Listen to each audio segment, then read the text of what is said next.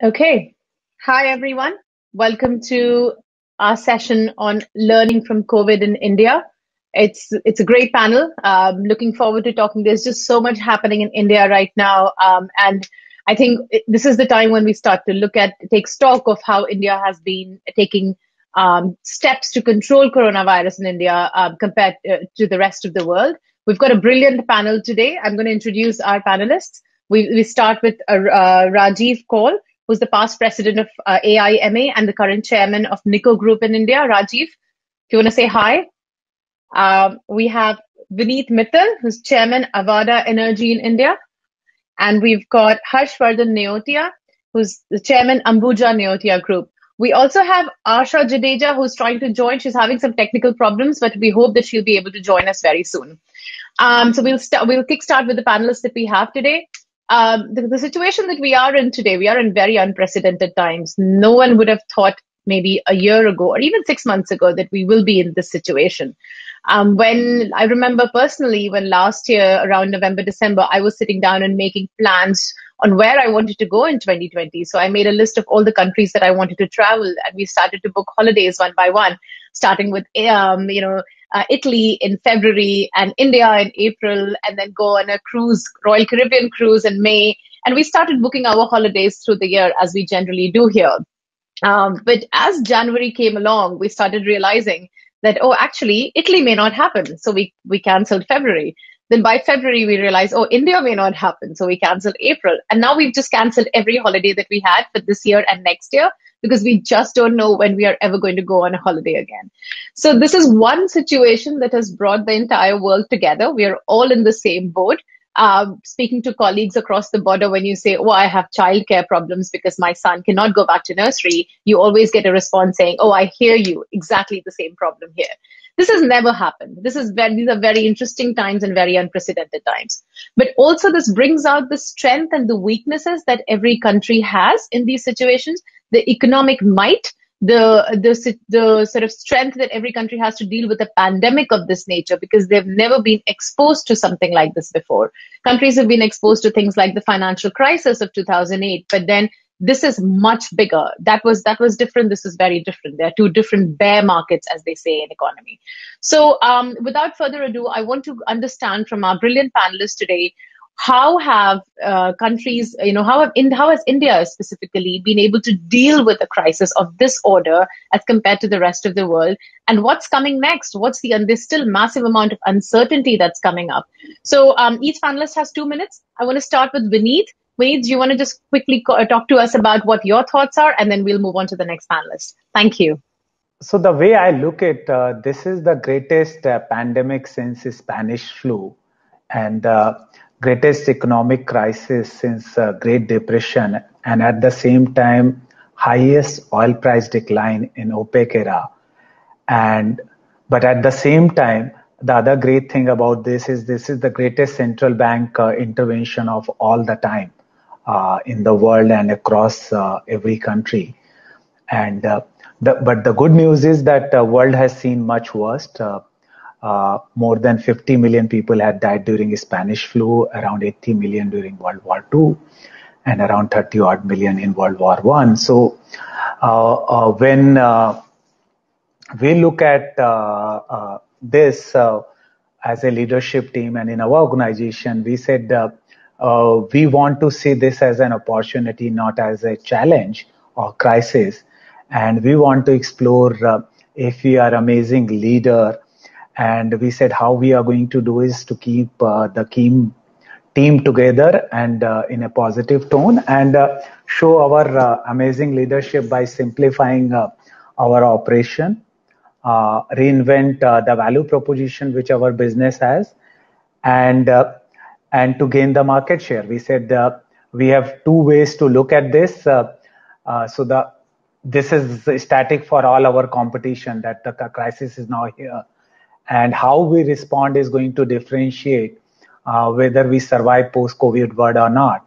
And we said, since our response is in our control, let's look at what are the good things which we can do. So we are looking at a stronger and better organization post this crisis and treat this as an opportunity. Thank you, Vineet. I want to go to Rajiv now.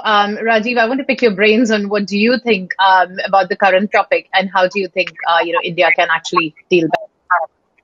Well, thank you, Spriha, and it's great to be back with Frank on Horasis again.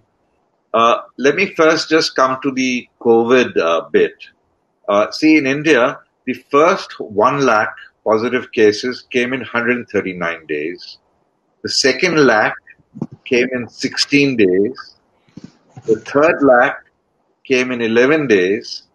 And the fourth lakh came in just 9 days, right? So this is the bad news. Whether the flattening will start taking place after 2 weeks, 3 weeks, 4 weeks, we don't know. But let me come to the good news within this bad news. Out of the total confirmed cases that India has at the moment, which is 425,000 or 4,25,000, 175,000 are active, but the recovered are much more. 237,000 have recovered.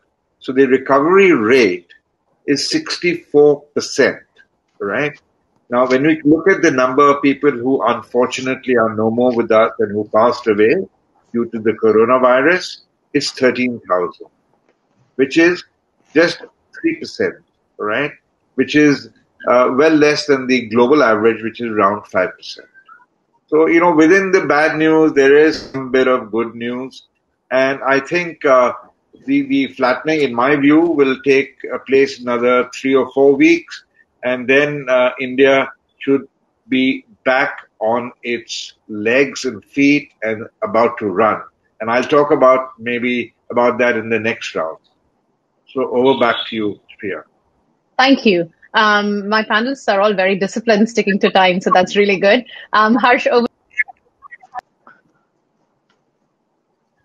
So, can you hear me? Yes, we can. Go. Okay.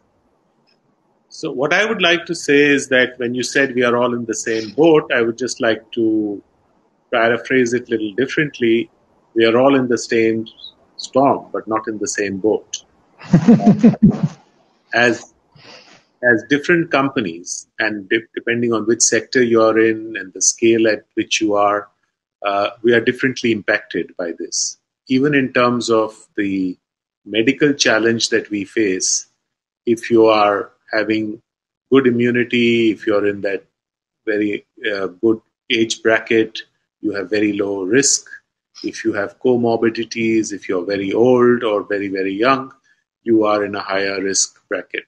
So whether it's on the health side or on the economy side, we are all in the same storm, but in different boats, having different capacities to survive this pandemic with different levels of challenges and different time frame with which you can survive it, or you will perish depending on how long this thing lasts.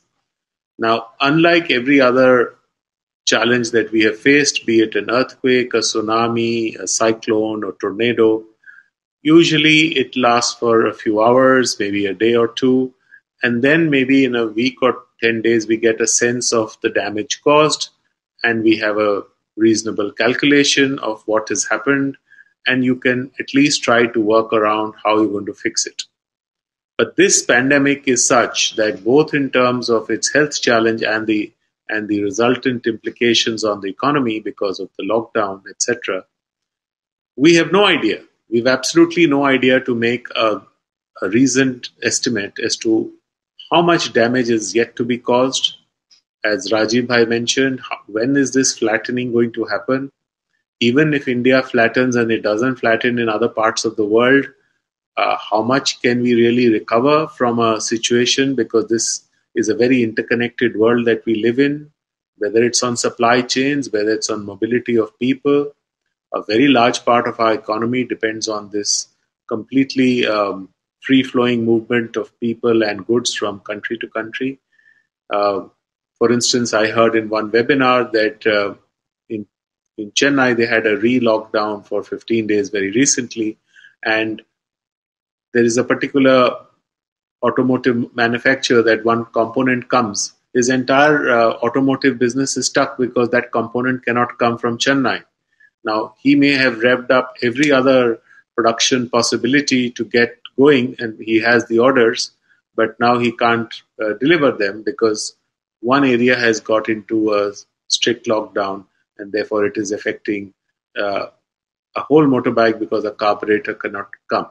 So these are the kind of problems that are there right across, and I think we have to brace ourselves for pretty difficult times, I think, in general.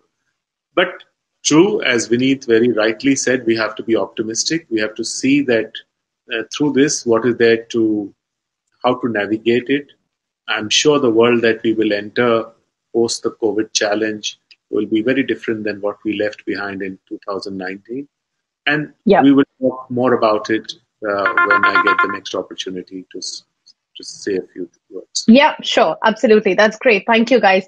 I've been running a poll which asking our viewers. Oh, there's Asha as well. Hi, Asha. Yes, you're on. Asha, can you hear me? Yes, hello. Hi. Hi. Good to see you. We've just started the panel and we've been getting introductory remarks from our panelists. To introduce Asha Jadeja is a trustee at Motwani Jadeja Family Foundation in the US. Welcome, Asha. We've just gone through the first round. I've asked the panelists to talk about what their initial thoughts in the first 2 minutes, taking 2 minutes to talk about what Can you really guys hear me? We can hear you. Can you hear us? I can't hear you. Anya? Huh? Asha, would you mind going on mute and figuring out what's going on so we can continue the panel as well? Yes, I got it. I'm fine. I can hear you now. Okay, great. So do you want to take 2 minutes and just talk to us about what your thoughts are on the current topic? How has India been managing the coronavirus pandemic, and what are the lessons to be learned? Your initial thoughts, please. So, look, nobody in the world has really handled the coronavirus too well, unless it's an extremely small country, and it's run by a woman. So, as you can see, the prime ministers of New Zealand, Germany, Norway, Finland, some of these countries where there are women prime ministers, they've actually done well. There's a correlation, and I wish there would be a tangential study on that. But in general, this virus is a new beast. So it is not something that can be easily, understood and tackled given the current standard set of procedures that we have for other viruses. So even though we know something about SARS, for example, or about Ebola, or about measles, we still don't know much about SARS-CoV-2. So the thing is that in that regard, really nobody has tackled it too well. Now, as far as India goes, for the size of the country, it did a wise thing by doing a lockdown. That's a wise thing. But in terms of measuring and in terms of having standards for classifying who's got COVID and who's not got COVID, who is asymptomatic, who's not asymptomatic, and how to treat these things, of course, we are. It has been. I think it's been extremely tricky. Some cities have done well, some states have done better than others, but overall, this is something that. I'm suspecting that we don't have full numbers. We don't have full data on how many people have been, genuinely affected by this. That said, for the size of for a 1.3 billion strong nation, I think we've done pretty well in getting, folks treated as long as they made it to the hospitals. And frankly, and on a controversial note, I do believe that the use of hydroxychloroquine that we have used in India, I think actually, as against, standard practice right now, standard opinion right now, I think it's been a wise thing to use that because it has affected it has mellowed out the effect of the cytokine storms in human beings that are affected by the virus. So it has been a wise thing to use that medication as a preventive or even for, reducing the early load. Okay, thank you, Asha. I will just request all the panelists to go on mute if you're not speaking, just so that we can avoid the background noise, and I can call you one by one once we need. Thank you. I have been simultaneously running a poll, as I mentioned, with our viewers, asking them, has India been successful in handling the spread of coronavirus? We're getting votes as we speak, and it's pretty divided, but still, We've got about 55% people saying that yes, India has been very successful, and we've got 44.83% saying no, India hasn't been successful. So I want to bring in Rajive here, and I want to ask the same question from you. Has India been successful in handling the spread of coronavirus? And if yes, then give me one area where you think India has been successful and one area where India hasn't been successful. Well, okay, I'll certainly go towards that direction. But if you look across the world, all right, and I'm now looking at the economic impact, all the projections say that the US GDP this year will drop about maybe 10% or so, maybe 8%.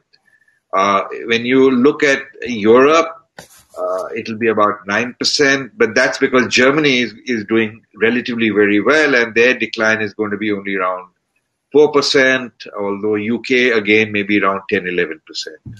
As also Italy and France who are doing, I mean, these three countries have done pretty badly in Europe.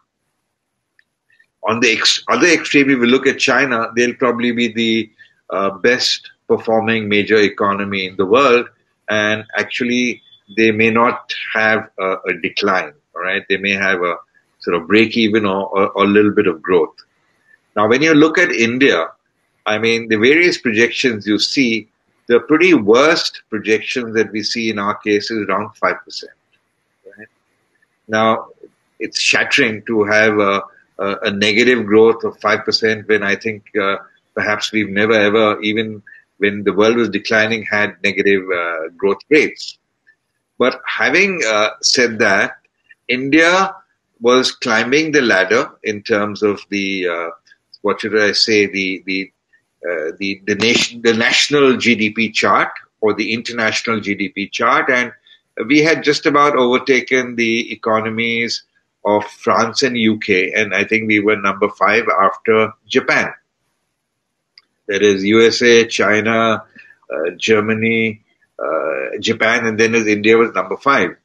I think that batting order will probably still remain because the other countries have grown worse, and China in any case was way ahead of us, right? So what have we done right? I would say what we have done right is A, send money to the poor of the poorest. We've sent that. We've also sent them things like cooking gas, etc. Okay, we've increased their rations. Some paid, some free. So these are good things, right? These are things which are necessary for survival. But what needs to be done now? These needs to be followed up to create demand, because India's growth story was substantively consumer driven and not that much investment driven, right? Right. Not investment driven, despite us having a relatively high savings growth rate. Now that savings growth rate is kind of finished, whether it's corporate savings or individual savings or government savings, that's all gone.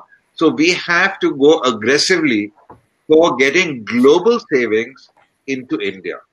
I think that's one of the big challenges. Rajive, I'm going to stop you there and I'm going to jump on to other panelists. The point about investment is really interesting, and I want to bring in the question of international perception here. My question is now open to Vineet, Harsh, and Asha. Feel free to jump in. But does this change India's perception of, being a lucrative investment opportunity for the world, the situation that we have in India right now and the economic impact that it has had? So the floor is open. I don't know who wants to jump in. Harsh, go for it. I could go first if you want. Okay. Okay. So Harsh and then Asha. Yeah. So I certainly feel that India is going to be keenly watched by the rest of the world. And, it's still early days to say, but we seem to have taken some good steps to combat the COVID challenge. The world is looking at investment opportunities. There is a bit of stress on China because of its adverse sort of position in view of the pandemic. So I think India certainly holds a promise. But I don't think this is going to happen overnight. I think it's going to take a while. But we should certainly feel that we are in a good position so far. Unless, of course, because we are still at the very early stage in terms of the numbers, unless we sort of spin out of control. God willing, we won't. Not only because of the measures that we have taken, but also it appears that there is a certain greater level of resilience of the Indian people to the virus itself, maybe because we were inoculated with anti-tuberculosis and other medicines, or maybe because of the general higher level of immunity, or whatever may be the reason. So I do believe that the spread is much larger than what's reported, because a lot of it is asymptomatic and we are not able to know that. And testing, looking at India's population, is very, very inadequate. But whatever it is, since we know that the death figures can't be manipulated, since the death levels are still low, we assume that the virility of this disease is not very high. So looking at the general overall picture, my sense is India has done pretty well so far, keeping our fingers crossed that we don't slip up. And if so, I think we'll be a very good and exciting destination for international investment. Thank you, Harsh. Asha, over to you. And just a quick note for the panelists. As I mentioned earlier, if you're not speaking, please mute so everybody can hear the panelists without any background noise. So Asha, and then...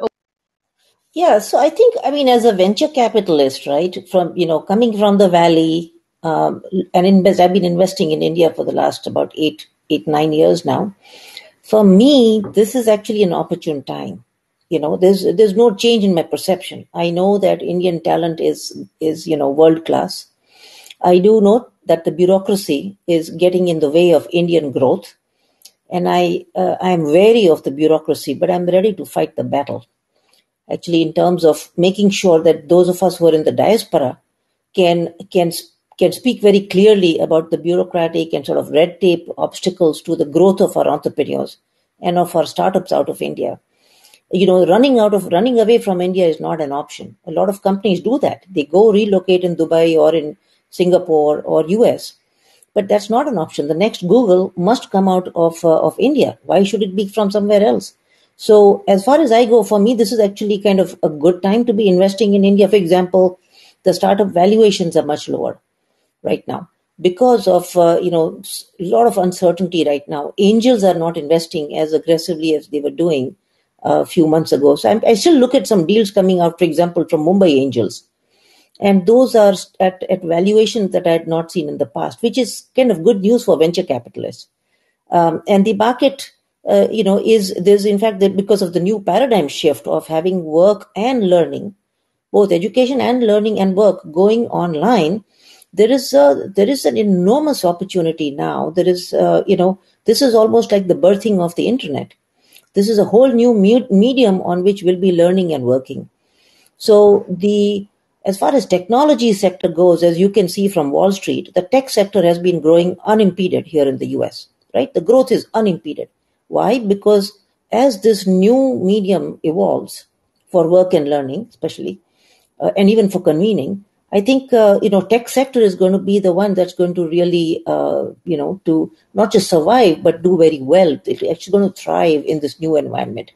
I do feel that this opportunity should not be minimized in India. What you all who are based in India must do is to make sure that the policy obstacles around growth in India are talked about openly. They're highlighted and talked about. But this is, for me, this is an opportune time. Thank you.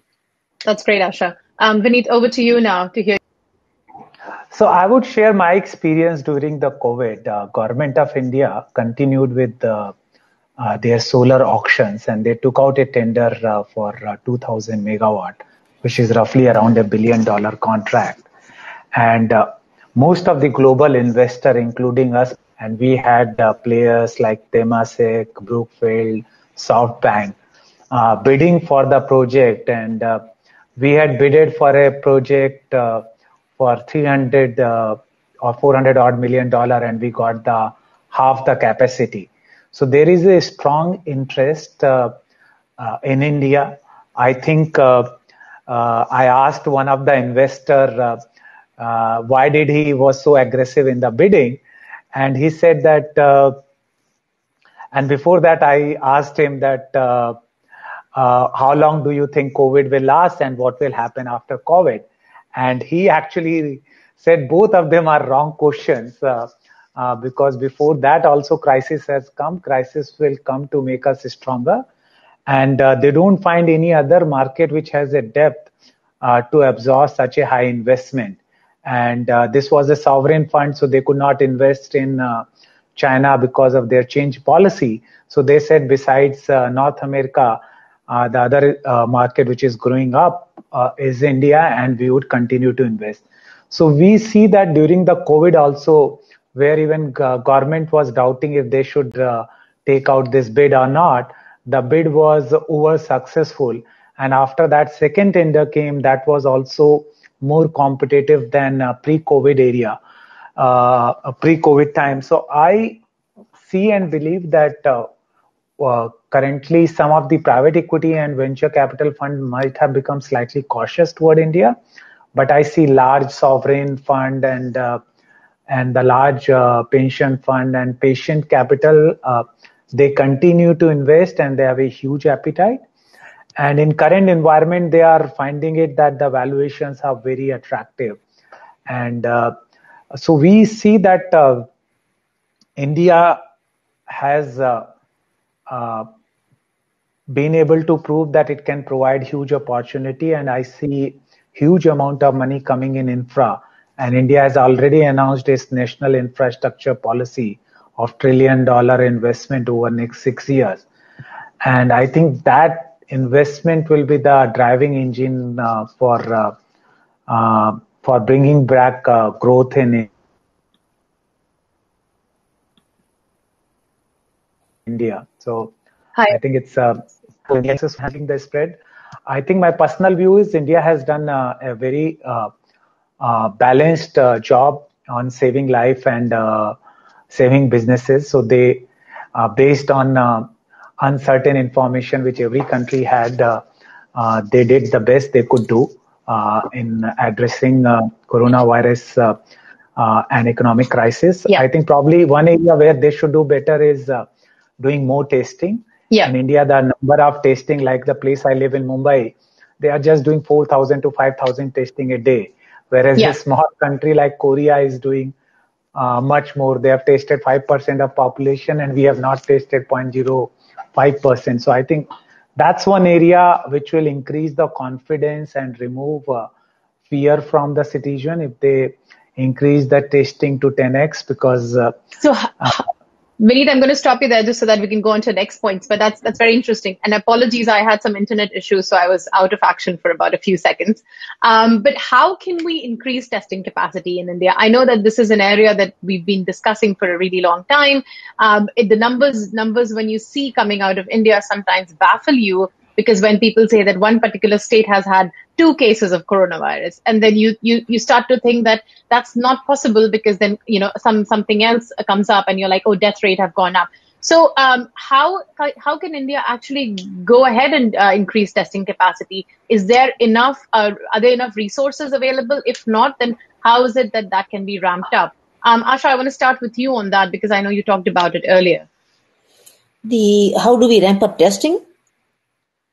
Well, right now in the US, I think the cost of testing has gone down radically. What I find here where I live in San Francisco, pretty much every block, at every corner, there are signs which say, walk up to the next Walgreens or the next corner for free COVID testing.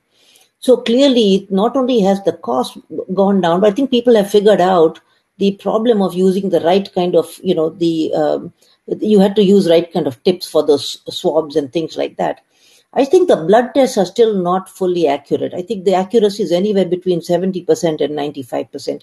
So the blood tests so there are 2 kinds of tests. One is, of course, the swab test, which you do up your nose or throat or something. That test tells you whether you are sick right now or not, if you're positive right now or not. But if you do the blood test, it tells you if you had it in the past and you have the antibodies. Now, since the blood test is so, right now it's not fully, it's not very trustworthy right now. What's happening is people don't want to see a false negative or a false positive. And as a result, people are still entirely depending on the swab test. But remember that the swab test only sort of green lights you for, I think, 72 hours. Which it says right now you're okay, but frankly, I don't know about about Indian domestic capacity of manufacturing tests right now. You guys probably know better. But as far as the testing in the US goes, I know it has gone. It's become so much cheaper now that I won't be surprised if a similar cost reduction is happening in India. I do know that on the vaccine front, people like Kiran Majumdar-Shaw and those guys are using their lab. They have enormous factories and labs that they can use for production of certain things. And I know that Kiran and Siddharth Mukherjee are working on developing that capacity for vaccine development. But frankly, on the production of testing kits and the whole testing supply chain, I'm not fully sure where India is on that. Yeah, Harsh, is that something that you want to talk about? Because we mentioned earlier. Yes, I think looking at India's population of 1.2 or 1.3 billion, we are never going to be able to test enough in a short period of time. So this is virtually impossible because not just because of the cost, the sheer availability of kits, and the sheer availability of medical professionals and equipments to sort of diagnose what is tested. So the question is, can we direct our testing to those areas where we find that there is a more serious need? And yes, the testing has gone up considerably in India, and it will go up. But even if you take the pace at which it is going, there was some calculation that it is going to be some 20, 30 years. Now, God willing, we are not going to have this pandemic last us for more than a few months, maybe at best a year. So we really will not be able to test as much as we ought to and need to. And therefore, I think directing it to hotspots and areas where there's a problem is, to my mind, the only real solution for India. Thank you. We have about 13 minutes, 12 or 13 minutes, and we've got lots of questions coming in from our viewers as well. I want to quickly move on to the economy very quickly. Now I want to bring Rajive in here. We've seen developed countries, we've seen the US, we've seen UK, Europe come up with tranches and tranches of stimulus. India, do you think India has the capacity to deal with something like this with that level of economic stimulus? I'm not sure who's on mute. You guys, if you could go on mute. Spriha, you're coming rather loudly. If you speak softer, it'll be easier for me to understand. Sorry. Okay, so is everybody on mute? So I think my voice is echoing a little bit. Yeah, now it's fine. All right. My question is that all the developed economies such as the US, the UK, Europe as well, has been coming up with tranches and tranches of economic stimulus. In India, we see that that's still lacking a little bit. We've seen one stimulus come in, but the government hasn't been able to come up with more economic stimulus. Do you see India? How do you see India dealing with the economic crisis? Yeah, I sort of do agree that other countries have given, particularly European and the advanced countries, including Japan, have given very large doses of stimulus, right? Which I think in USA now it's reaching 15% of their GDP. In India, everything put together is around 10%. And when I say everything, this includes the Reserve Bank of India lending to companies who, in any case, are good bets. Let's put it that way. So, whilst the percentage of stimulus is not enough, I'd say the balance that the government has done is okay. And if they've given anything a little less, I would say it is in helping the poor people, right?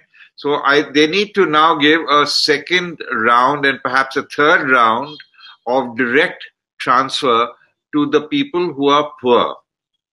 that will certainly give a fillip to people, and it's very necessary from a humanitarian point of view as well. Coming to what they've given, they've done a wonderful job for the MSME sector. Firstly, they've reformed it in that they've changed the definitions and limits. And previously, really, the SME sector was, by European or American or British standards, really the tiny sector. It's no longer so. Now the top end of the MSME sector are some people who are genuinely medium scale, right?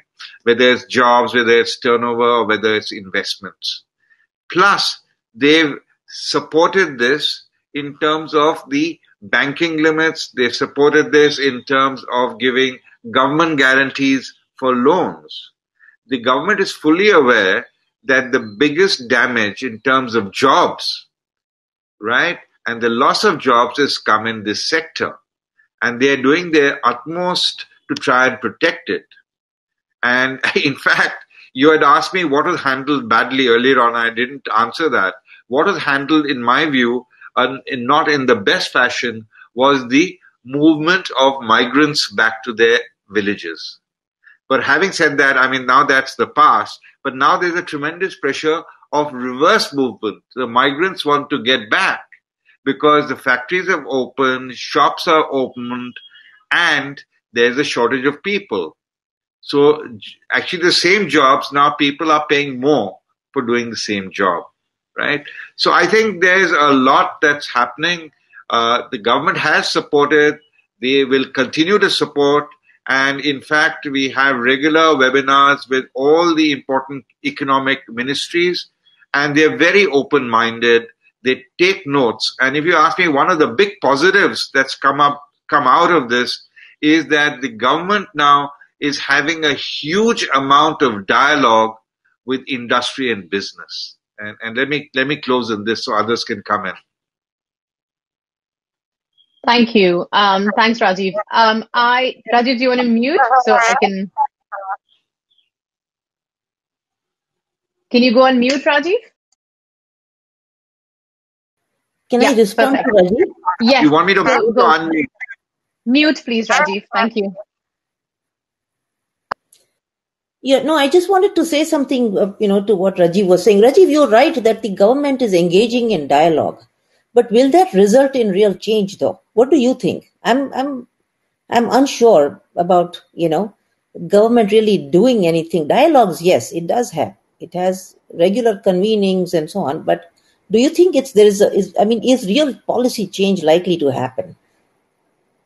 That's a great question. Asha has taken over my job, so over to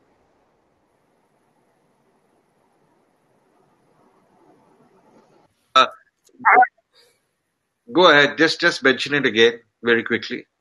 No, my question to you, Rajiv, was that I know that the government keeps having a lot of dialogue. It's very good with having dialogues, convenings, meetings, and so on. But will that really translate into serious policy change? Will the government be able to get out of the way? No, I mean, I agree with you that perhaps there was over dialogue, but previously the dialogue was done through. Previously, the dialogue was done substantively by a follow-up mechanism of committees. Now that committee culture is gone. So the government now is not going through committees. The government is going directly by saying yes or no or maybe, right? So they're very, very clear on this, and they're acting. This has been one of the big benefits, I would say, due to this unfortunate pandemic that we've had, that the government is acting. The bureaucrats are acting. People are working exceptionally hard, the frontline workers, and not just on the medical side, be it on the telecom side, be it on the power side, they've really been doing a very good job. And, I think the economy is coming back. And we heard Piyush, our minister in the morning, Piyush Goyal, and he gave figures. Our exports were down 60% in April, In May, it was down to 25, and in June, on a day-to-day basis, it's down 12%. So they are expecting in July it'll be positive. Of course, one of the reasons is the oil prices come down, and that's very much in our favor. Another thing is our foreign exchange reserves are increasing. They are increasing week by week. We have the highest foreign exchange reserves ever in the third month of our pandemic. So action is taking place, believe you me, and especially for people like you who are sort of backing startups. India is going to become a great place. It was already a great place. It's going to get an even better place for startups. It's going to create a lot of jobs, and particularly in the IT space, in the VR space, in the AR space, in the AI space, and also in the manufacturing space, where you require all these technologies. Okay. Thank you, Rajiv. We've got 3 minutes left. So if everybody can go on mute, and we'll do some closing thoughts. So my question now is for each one of you, and I think maybe let's take 30 seconds each to answer that question. We've got lots of research showing that, until a vaccine comes along, we will not go back to normal, and we will live in this new normal. There are studies from Harvard that say that social distancing will be in place until about 2022. Now, social distancing in India is often considered a privilege of the middle class or of the higher earning class. It's not something that low income groups can actually exercise. How do you think social distancing, or what the new normal in India is going to be? I'm going to go on mute, but I want to start with Asha, and then on to Harsh, Vineet, and then Rajiv, and we'll close there. So 30 seconds each. I think there'll be significant variations in the way people respond to the way India opens up. From middle class to lower income to really lower income group people who might be living in slums will have very different choices from those who are in the upper classes. So it's going to be very different. And I think there's going to be variation by sector also, in the sense that those who are in IT will be able to work very effectively from home, while those who are in brick and mortar businesses will have to show up. And I think they're going to be at risk. Thank you. Yes, I agree. There are two types of social distancing requirements. One is essential, what you have to do for a living, and what you have to do for physically living. And the other is what you do for lifestyle. So I think there will be a huge curtailment in lifestyle-related things, whether it is, cinema going, or large gatherings, or large weddings, or things like that will probably be curtailed during this period till the vaccine is not prevalent everywhere. And then there are essentials, people who have to go to work. They have to still use public transport. They have to live in homes that they can afford, and in colonies that are congested, because that's where they have that home. So I don't think it's going to be simple for them to have social distancing in those essential areas. So I think we will have to see it, rather than seeing it between upper and lower classes, which is of course one parameter. There will be another matrix, and this will be what is essential and what is not essential. Thank you, Harsh. Vineet, over to you. 1 minute, 14 seconds left. So just take very quick 30 seconds. In my opinion, maybe a new normal would be people who have realized after living in home for 3 months that you can live with very minimal needs. You don't need too many fancy, expensive clothes. You don't need big cars. You don't need other materialistic things to bring you happiness. So people are becoming more and more environmentally friendly, conscious, and it's to do with people's attitude. And what I have seen is that even people, I live in Juhu where there are many slums also, they are more optimistic and positive than people living in the building, because Vineet, I'll have to cut you short there. We're running out of time. I can see the clock ticking here. I just wanted to thank everyone before this whole thing stops quickly. Thank you for all your questions. Thank you for the poll. Thank you to panelists for your brilliant views. This has been an extremely interesting panel to moderate, and I wish we had more time. But we've got, time is running out. We've got 7 seconds left. So big thank you, everyone. Thank you for having us. Thank you. Thank you. Bye-bye. Nice to meet you all. Bye all. Thank you.